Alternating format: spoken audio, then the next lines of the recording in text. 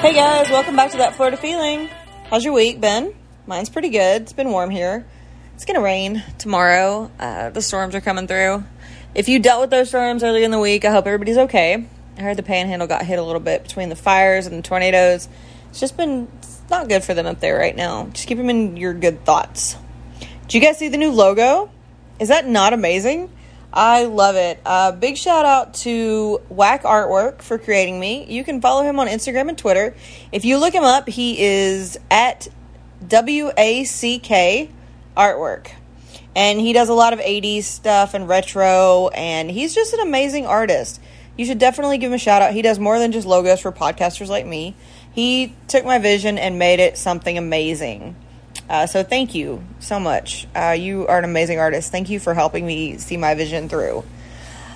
Thanks you guys for participating in the logo Instagram poll and the Facebook question about it. You guys are awesome. I'm glad everybody loves it as much as I do.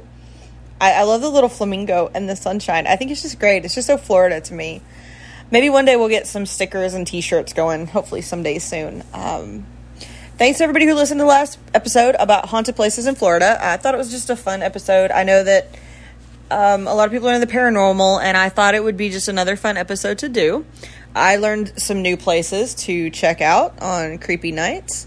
Maybe you did too, especially the Dry Tortugas. Can't wait to head out there again. So today's topic actually comes from Mallory. So Mallory, if you hear this, if you actually listen, thank you. For this topic. You reminded me of one of the darker spots in Florida's history, and I feel that this is something that either people don't talk about or actually haven't even heard about. So I definitely wanted to give its own episode and do it some proper justice. Have you guys ever heard of Rosewood? It's a town in Levy County, Florida, which is on the Gulf side. It's a few hours north of Tampa. The county was actually created in 1845. After the Seminole War, and I mean, it's obviously still a county today. Currently, it only has a population of maybe 40,000 people. The county seat's actually in Bronson, and the largest county is Williston. So basically, by all just outward appearances, this just seems like another county in Florida. The only thing different about Levy County is that it's home to Rosewood. And Rosewood, Florida definitely has a spot in Florida history, not for good reasons. Rosewood, Florida is an unincorporated community that is located just off of State Road 24. It's about 1 mile northeast of Sumner and maybe 9 to 10 miles northeast of Cedar Key. So we're talking about like in the Bend part of Florida. And Rosewood actually got its name from the reddish color of cut cedar wood, which was very important to the area's economy. Lots of industry involving foresting and things like that in that area at the time. Now, Rosewood was an African-American community in the early 20th century, and it was there until about 1923. And initially, Rosewood was settled by both whites and blacks, and the area was heavily forested at one time with cedar trees, hence how it got its name. Unfortunately, the area was pretty well cut down and dried out by about 1890. They had cut them all down and sent all the trees to the mills. The mill in the area was actually a pencil mill, and it even closed before 1900. So due to these changes in the area and jobs, the population changed about that time, and most of the whites moved their residence to Sumner. And so by 1900, Rosewood was a predominantly black community, whereas Sumner was a predominantly white community. And the two communities or villages had really good relations as both continued to grow. Now, Rosewood grew to its max population of about 355 people, and this was sometime around 1915. And it actually stayed about that population up until about 1923. And of course, as the town's population grew and changed, the economy changed with the mills opening and closing and changing, ever-changing due to just the way that Florida itself was changing. And it obviously changed a lot since its founding in 1845. Now, Rosewood had two really influential families, and those were the Goins and the Carriers. And the Goins family were really responsible for some of their economy. They brought the turpentine industry to the area. And it really became huge in that area. A lot of people had jobs there, both blacks and whites. And the Goins also became one of the largest landowners in Levy County at the time, or at one time. And of course, the families continued to grow, and they felt that they were pressured there, so they actually ended up moving to Gainesville later on to continue their business. Now, the other family I mentioned, the Carriers, they were just as influential and mostly known for their logging in the area. And so these two families were really a staple in the community, and the community continued to become very close-knit. And probably by the 1920s, most of the community was related to each other in one way or another. And of course, everybody knew everybody. Now, this community was subject to the normal Southern bullshit going on in the late 1800s, early 1900s. And so Florida had, of course, no exception, had passed the laws, and they had called them the Black Codes. And basically this disenfranchised black citizens, which is not okay. The laws were passed as political parties were influenced by white supremacists and, of course, paid politicians. Now, the Black Codes were actually eventually overturned, and the black citizens got to enjoy a brief period of improved social standings, but it didn't last long. The Florida legislature actually passed a poll tax in 1885, which was one way to disenfranchise poor voters. If you couldn't afford to vote, then you couldn't vote, so you didn't count.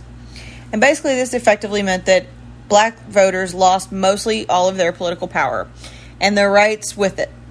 They lost the right to vote, they lost the right to serve on juries, to run for offices, and this gave them no political avenues in the state. None. A governor, Napoleon Bonaparte Broward, which, by the way, what a name. What the heck, people. But Governor Napoleon Bonaparte Broward even suggested in the early 1900s that the blacks should just leave the state altogether. Doesn't he sound like a wonderful human being?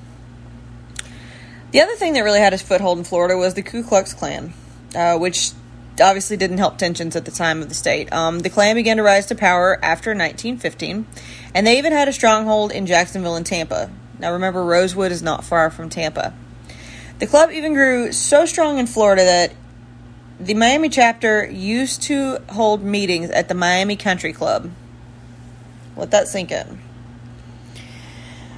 Florida had imposed legal racial segregation under the Jim Crow laws by this time.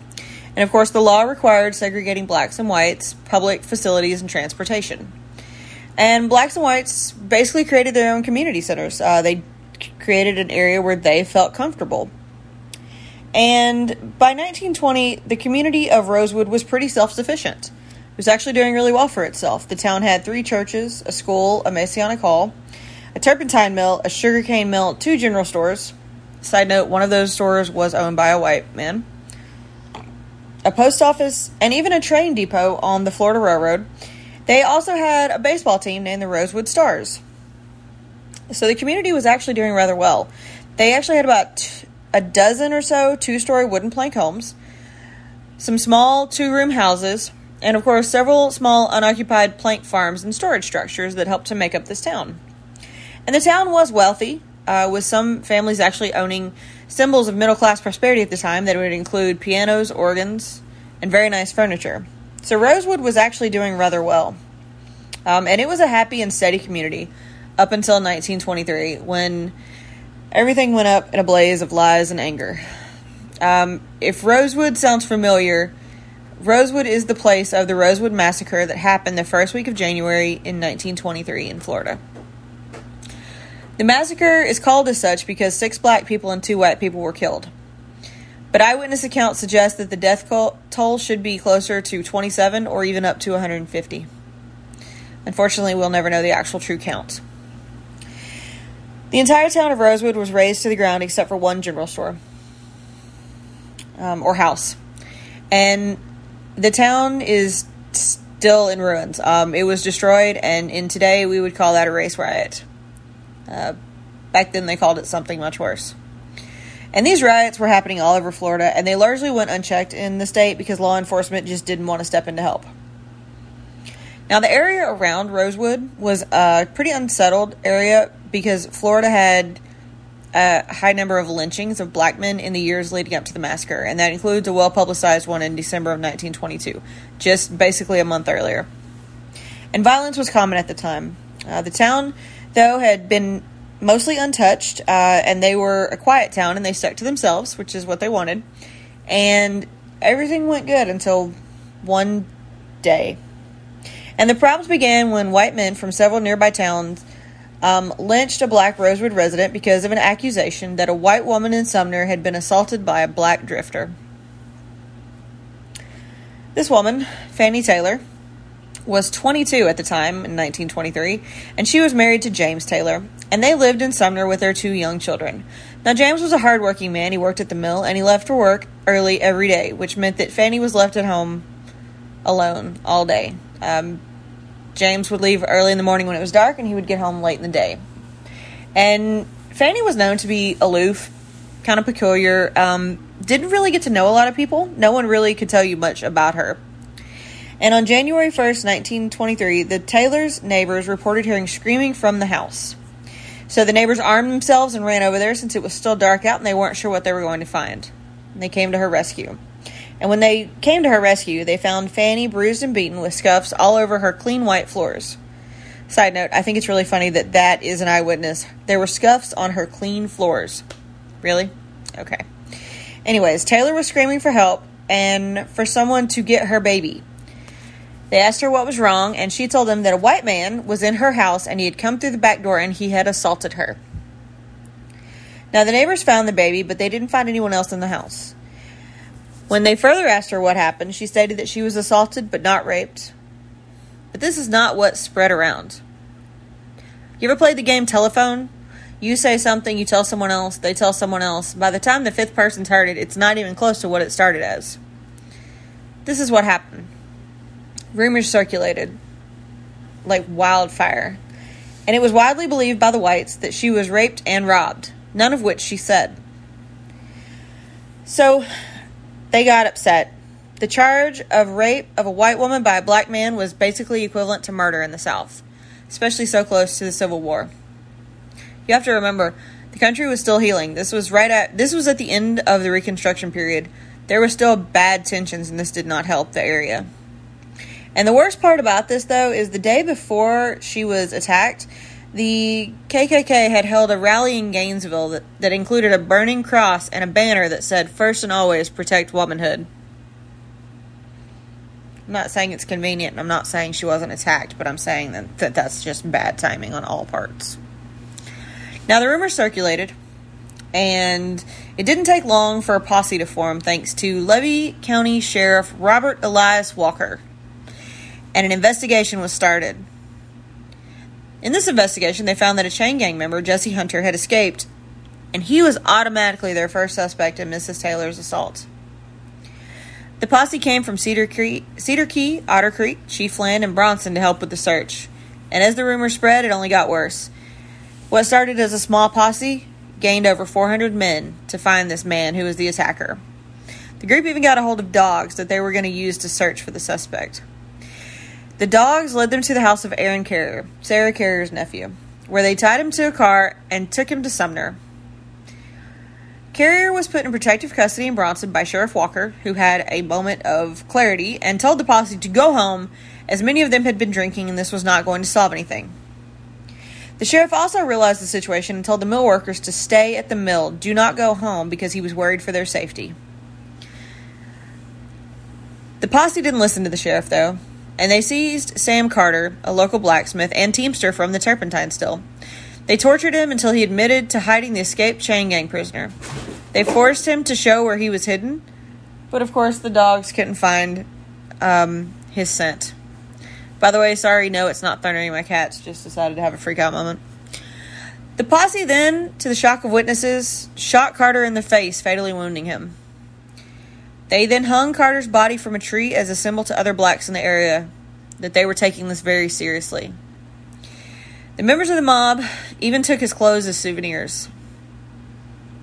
I hope when those members had a moment of clarity that they realized how fucked up that was. Now, people think that Hunter fled to Rosewood after he escaped with the hopes that he would be safe. Well, the mob continued on, even after Sheriff Walker had told them to stand down and go home, but they didn't listen. They continued to gather in larger numbers, and by the evening of January 4th, the mob started to arm themselves and realized that they needed to go to Rosewood. But of course, the first place they went was the home of Sarah Carrier. And the home was filled with 15 to 25 people seeking refuge during this turmoil. They didn't know what to do, and they were scared. And there were children hiding upstairs under the mattresses, and not just one, but many.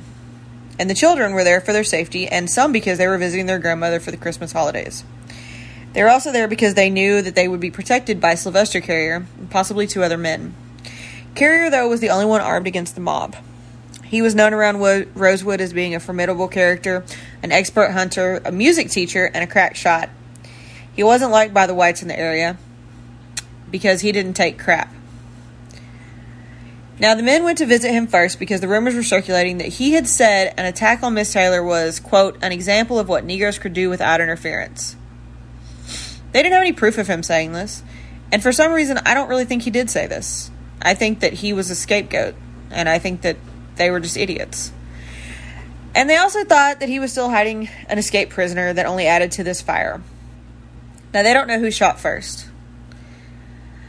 And by the way, I thought about making a very poorly timed Star Wars joke, but I'm not going to because this is serious. They don't know who shot first, but after 2 members of the mob went up to their house, someone shot, and Sarah Carrier was shot in the head. A child in the house, Minnie Lee Langley, came downstairs at the noise and the commotion, and by the way, she was the same child who was at their house when they dragged out Aaron Carrier out of the house a few days earlier. The one that they took to Bronson and was put into custody. She was there when that happened. Now, Sylvester saw her come down and put her in a fire closet, which is basically a cupboard to put your firewood in, and he was going to protect her. And she recalled what she saw that day, saying that when the cracker, Polly Wilkerson, broke down the door, old Sly let him have it. And shots rang out, and they continued to be exchanged, and the house was riddled with bullets, but they never took the house. The standoff actually lasted until the next morning when they finally entered, and they found Sarah and Sylvester Carrier dead in the house. They also found several others wounded, including children. They found Polly Wilkerson and Henry Andrews, both white, both very dead. They found another 4 men fatally wounded, and the remaining children had been spirited away into the woods behind the house to be carefully gathered away from Rosewood. This was serious, and now they were going into hiding. Of course, the news about the standoff at the Carrier house reached all the parts of the state of Florida, which meant white men from all over were going to come to Rosewood. The reports were carried in the St. Petersburg Independent, Florida TransUnion, Miami Herald, and the Miami Metropolis, all with different facts and versions of the story. The Metropolis carried that 20 black people and 4 white people were dead, and clearly characterized this as a race war. The incident even made front-page news across the U.S. The incident was described by the Washington Post as a band of heavily armed Negroes and a Negro desperado. And they were all involved in this situation. The information came via discreet messages from Sheriff Walker, mob rumors, eyewitness accounts, and other embellishments from part-time reporters that were sent to the Associated Press. The details about the armed standoff were particularly explosive, as it was put by one historian, Thomas Dye, that the ideas of blacks in Rosewood would take up arms against white men was just absolutely unthinkable in the Deep South. Now, the black newspaper, had a different angle on it. The Afro-American out of Baltimore highlighted the acts as heroism against savages. It even said that the 2 Negro women were raped and brutalized between Rosewood and Sumner because of sexual lust of brutalized white mobs. Okay. Everybody has their own story to tell. But none of these reports actually stopped the mob or did anything to the mob. And the mob continued as they moved through Rosewood, and they burned black churches. Lee Ruth Davis reports hearing the bells ringing even as they were inside setting fire to the church. And the mob didn't discriminate. They didn't. They even burned a white church in Rosewood. They were burning everything. The black residents of the town fled to the swamps for safety. Some were only clothed in their pajamas as they left in the early hours of the morning. Wilson Hall, who was 9 at the time of the attack, recalls his mother waking him to escape into the swamps at the early morning, and he said that he could see headlights from white men approaching for miles. The Hall family actually ended up walking 15 miles through swampland to the town of Gulf Hammock. And survivors, though, recalled that it was uncharacteristically cold for Florida and that people actually suffered as they spent nights in the hammocks. By the way, hammocks are a raised wooded area, all to evade the mob. But there were some white families who were sympathetic and took in to help. Sam Carter's 69-year-old widow hid in the swamp for 2 days until a sympathetic mail carrier drove her to Chiefland to be with her family. So there was a glimmer of hope in these bad days. But white men continued the mob mentality, and they would pour kerosene on the surrounding houses and light them on fire. And then they would pick off whoever emerged. Lexi Gordon, a light-skinned 50-year-old woman who was ill with typhoid fever, had sent her children into the woods to escape. She, however, did not escape. She was killed by a shotgun blast when she emerged from hiding out of her house as they had set it on fire and she was trying to escape the flames.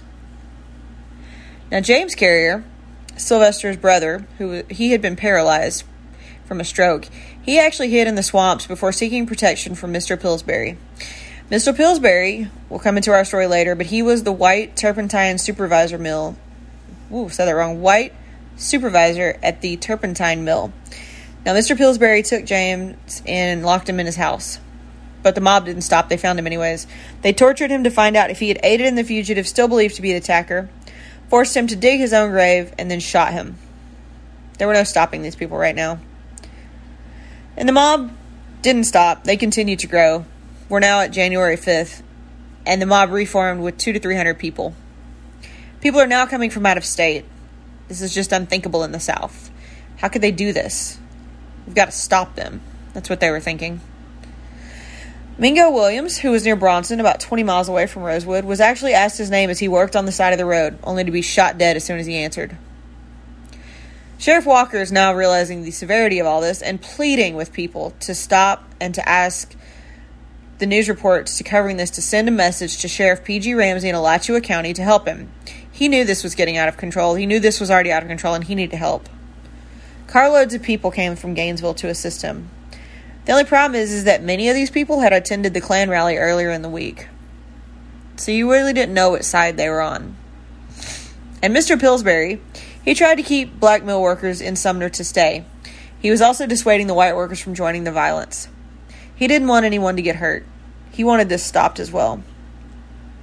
Armed guards were sent by Sheriff Walker to turn away black people as they emerged from the swamps. He didn't want them going back to Rosewood. He didn't want anyone else getting hurt. And Mr. Pillsbury's wife also started to smuggle people out of the area. White men in Sumner realized how bad it was and even refused to join in any more violence or give out guns to the mob. Now, the governor, Kerry Hardy at the time, was ready to help with the National Guard. They were going to neutralize the situation if they had to. Walker declined their initial help, and Hardy took him at his word and decided to go on a hunting trip instead of taking this seriously. Sounds like a wonderful man. January 6th brought another day of hell to Rosewood, but it also saw the evacuation of some black residents to Gainesville by two white conductors, John and William Bryce. Now, John and William Bryce knew the residents of Rosewood from trading them in the area. These were two wealthy men from Cedar Key. They owned a train because they were independently wealthy, and they knew that they needed to help. So they took their private train and they slowed as they got to the area. And they blew their horns as women and children ran from the swamps. They refused to pick up any of the black men, citing more mob mentality, but they were all willing and happy to help the women and children. So they did. They took them. The people hidden in the general store by John and Mary Jo Wright were also able to get on the train. Many white residents of Sumner also hid black residents of Rosewood and smuggled them to Gainesville. By January 7th, the mob of 100 to 150 people returned to Rosewood and burned the remaining structures. The town is now gone. Now, people were alarmed at the actions in Levy County. Governor Hardy even called for a special grand jury to investigate this outbreak. This was the worst thing that had ever happened to Florida, and someone needed to be held responsible. So the all-right jury listened to the testimony, but they found insufficient evidence to prosecute anyone for their crimes. The judge in the case found the mob actions to be deplorable, but couldn't do anything about it. And the end of the week saw the end of Rosewood, but it also meant the end of talking about Rosewood. The Chicago Defender, the most influential black newspaper in the U.S., reported 19 people died in this race war. A few editorials in Florida continued to summarize the events, and the Gainesville Daily Sun justified the actions of the white involved in the violence. The Tampa Tribune, though, called it a foul and lasting blot on the people of Levy County. I agree with the Tampa Tribune. Now, the northern newspapers were more than happy to point out how astonishingly little cultural progress had been made in some parts of the world, and the Nashville Banner even characterized the entire incident as deplorable. The official death toll was 8 people, 6 blacks and 2 whites. But people disagree on the number. I disagree on this number. Survivors claim as many as 27 black residents were killed. And they say that the newspapers didn't even report the correct number of white deaths. Do you remember Minnie Lee Langley, who was in that cabinet? The child at the carrier's house while the massacre happened? She stated that she remembers stepping over many white bodies. Eyewitnesses also recall a plow coming to cover a mass grave of black residents that contained at least 26 people. The claims were investigated many years later, but they had waited too long. That meant the witnesses had disappeared, died, didn't remember, or didn't want to talk about it, and I can't say I blame them. Sarah Carrier's husband, Haywood, wasn't at Rosewood at the massacre, but he was away on a hunting trip, and he came back to discover his wife, his brother James, and his son Sylvester had been killed, and his house was destroyed by the mob. Haywood was said to have been broken by this incident. He stopped speaking to anyone but himself. He passed a year after the incident. His family said he died from grief.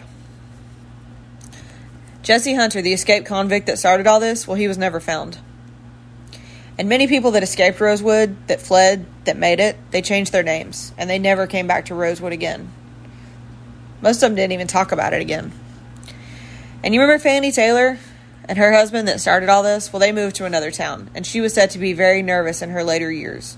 She eventually died of cancer. And Rosewood was left with its pieces, and the only structure left in Rosewood was John Wright's house. John Wright was a man who helped smuggle people out of this town. He wanted them to live. And he lived in that house, and he acted as an emissary between the survivors and the county. And John helping meant that he was ostracized because he had helped.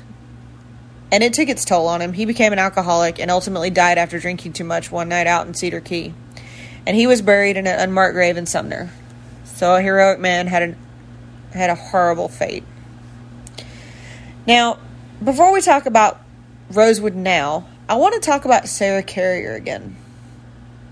Sarah Carrier has an interesting part to play in this story, and if someone had just listened to her, I feel that Rosewood would have turned out so different, and so many things would have been saved. Sarah Carrier was actually the Taylor's laundress. She was known among the white women as Aunt Sarah and respected. And Sarah Carrier told a different story about Fannie Taylor and that day. Now, Philomena Goins told her story years later, but she was with Sarah, and then Sarah was her grandmother, and she was with her on the day of the incident. She was at the Taylor's house, and they were working that day when they saw a white man leave by the back door, but it wasn't early in the morning, it was later in the morning. It was about noon. She said that Taylor did emerge from her home, showing evidence that she had been beaten, but it was well after that morning. Philomena's brother Arnett, who had gone with Sarah, so his grandmother, to work a couple times before actually, remembered seeing the white man before. And Carrier had told others in the black community what she had seen that day. And so many people in Rosewood actually believe that Fannie Taylor had a white lover. She wasn't beaten by a black man. She got into a fight with her lover, and he beat her on the day of the incident. Now, that doesn't excuse what Fannie Taylor did. Whether she did have a lover or it was a black man, we don't have proof of either way. But I really don't think that Sarah Carrier would lie about this. I can see how hard it would be to be a black person that time with no rights, so why would you lie about a white woman? I really think that this horrible incident might have happened because one woman was unfaithful to her husband and made up a story so that she wouldn't get caught. It's just personal opinion, but it certainly does look that way. Unfortunately, we'll never know. Now, Rosewood has been largely forgotten and slipped into oblivion. And a lot of the survivors left with nothing and started over with nothing. And they just wanted to forget that horrible incident. So how did they deal with it? Silence. They didn't talk about it. They didn't speak about it. They didn't meet with each other about it. And except for oral tradition passed down through their own families, nobody knew of it. The family spoke of Rosewood, but they kept it to themselves. They didn't want the stories to be told. Philomena Goins would tell her children the story of Rosewood and what happened that day at the Taylors every Christmas, just to keep the memories alive in her family. Now, Philomena had a son, Arnett Doctor, and Arnett was consumed by the story. He didn't want it to be forgotten. He didn't think it was fair. And the stories have slowly started to come out, especially as journalists have picked up on these stories. And Arnett Doctor actually went to a journalist about this story. He wanted this to be told. And Philomena actually disowned her son when he talked to a journalist. And the journalist actually got it picked up by 60 Minutes for it to be told. They didn't want it to be forgotten. And the survivors who did talk about it, or, wanted to talk about it, there weren't that many. I looked it up. They did do a story on it, but not a lot of people wanted to talk about it. And the ones who did actually credited their faith for getting through those events in life. But thanks to the families who still talk about it and the oral traditions, and even Arnett Doctor, the stories have never been forgotten. The Rosewood Massacre, the ensuing violence, and the history that's come from it has never been forgotten. There was actually a hearing for compensation that gave $1.5 million to the survivors. And what's left of those stories were actually written in a book in 1996, a book called, like Judgment Day, The Ruin and Redemption of a Town Called Rosewood. I haven't found this book yet, but I intend fully on reading it. The book actually went on to be a bestseller. So it's good that people aren't letting it just go away. And this story actually became a movie called Rosewood. It was directed by John Singleton. And it was based on the historic events. Manili Langley, the one that survived the massacre, she actually served as a source for the set designer. And Arnett Doctor, the one that got the story back in the light, was actually a consultant based on his mother's stories. And he wanted to ensure that they have not been forgotten, and now they haven't. The state of Florida actually declares Rosewood a Florida Heritage Landmark in 2004, and there's even a state marker on Highway 24 that names the victims and ensures that people know Rosewood did exist. Now, you can still find scattered structures remaining through the community, and that includes a church, a business, a couple homes, and of course, John Wright's home. I don't know why John Wright's home has not been added to the list of historic places. I personally feel it should. If there's not a change.org petition, we need to make one. This is a story that never needs to be forgotten. Now, Mary Hall Daniels was the last known survivor at the time, and she died in Jacksonville on May 2nd, 2018. But it actually came out later that Vera Goins Hamilton, she was identified as a survivor, and she died at 100 in La Cucci, Florida in 2020. So the last survivor has just passed within the last 2 years. And the descendants formed the Rosewood Heritage Foundation and the Real Rosewood Foundation in order to educate people in Florida and around the world. The Heritage Foundation travels as an exhibit that tours internationally in order to share about the massacre.